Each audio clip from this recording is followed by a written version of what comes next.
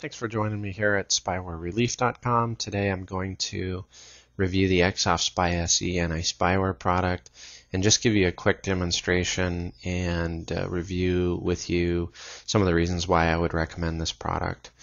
For the efforts of time, I have gone ahead and scanned my machine, and you'll notice here that it's found a few definitions of a few matches with the threat definitions on my test machine here. And one of the things that I look for in my review is the ease of use. This interface is very easy to use. It's simple and was very effective in detecting the spyware as well as removing both low and high risk threats. You'll see on this machine here, it's found some low-risk cookies. I have been scanning these over the last few days and testing the different products, and it's still finding cookies after days of testing and cleaning and these things. After a little bit of surfing, come back with a few of the toolbars that I have installed. These things like to creep back into your system and cause you grief. So that's why it's important that you have a product like this running. This product's very simple. When you start it, it goes ahead and starts scanning. And on this one, it's done. You'll go ahead and just click and hit remove. I mean, how simple is that? But a couple of other features that were nice. I actually did some testing on this backup list. And you can, after you delete and hit remove, if you find out that there are actual spyware or actual legitimate applications that are on your machine where the spyware application removed them, but they're actually legitimate, you can go back here and restore them. Most of the products have that, but this one's actually very easy to use.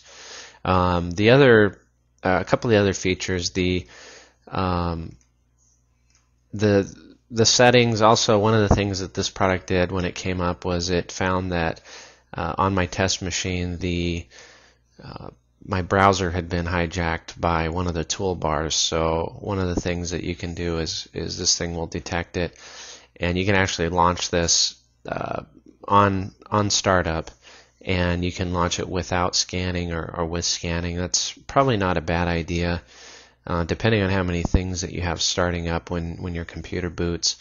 You may want to leave it on without scanning and just make sure that you go over here into the scheduling and schedule it for at minimum weekly, if not daily, depending on how much surfing you do, how concerned you are.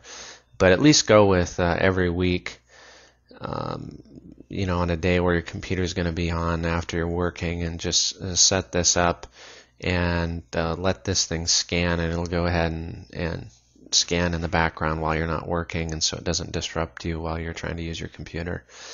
But all in all, the interface is really, really simple, but I found that after running the product on several test machines, that it found a significant amount more spyware and adware than many of the other products that I reviewed.